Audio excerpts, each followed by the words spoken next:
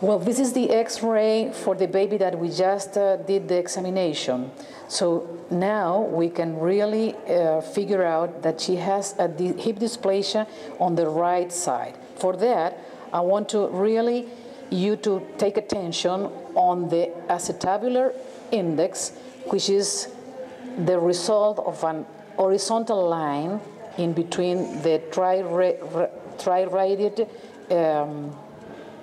of the pelvis and an oblique line following the acetabular inclination.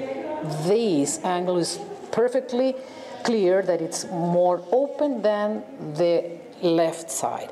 The other important thing is that the femurs should be parallel and at the same level. And in this side, it's up, meaning that she has lost the Chanton line shown by this pen. So this is perfectly matching with the examination of the baby we just did. That's why she has a limitation on the abduction. It is high and the adductors are very tight.